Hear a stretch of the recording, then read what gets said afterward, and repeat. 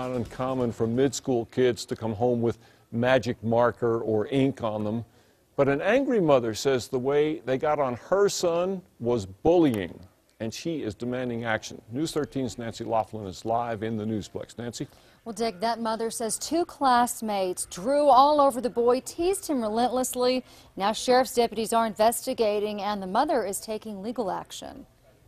Ink marks on his neck, ink marks on his arms and hands. A New Mexico mom says this wasn't artwork. She says two fellow sixth graders did this to her kid at school, and that's not all. They broke his glasses. They ruined his cell phone. Why would you pour juice in a child's backpack when you're already 12 years old?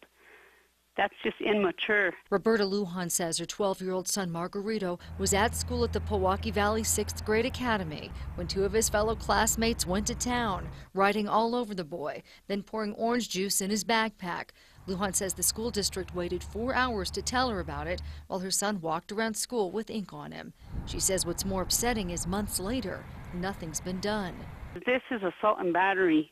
They don't know that they battered my son. But now they're going to find out that that is assault and battery, and they destroyed his property, and they drew on him. Roberta says she filed a police report and wants the kids who she believed bullied her son at school to face criminal charges. The Santa Fe County Sheriff's Department says they are investigating, but so far no one has been charged. Roberta Lujan has also filed a lawsuit against the Milwaukee School District. It's very cruel because he's having trouble sleeping. He has trouble functioning. He doesn't want to go to school, and he's one of the best kids in class.